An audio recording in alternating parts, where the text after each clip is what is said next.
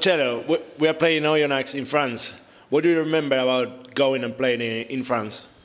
I remember that always when you played away was always a tough game because the teams in France, when they play at home, they prepare the week in a kind of different way.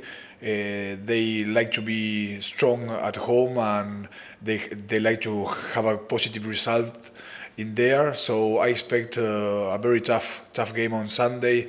So I think that we are preparing well during this week training, and hopefully we can go there, make a good performance and have a good result.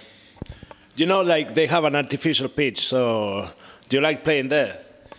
Yes, it would be as well as we play always in Alliance with an artificial pitch, so we have the knowledge of in playing in that sort of artificial pitch. So yes, I think it's a positive thing for us because we are used to, so nothing's going to change for us.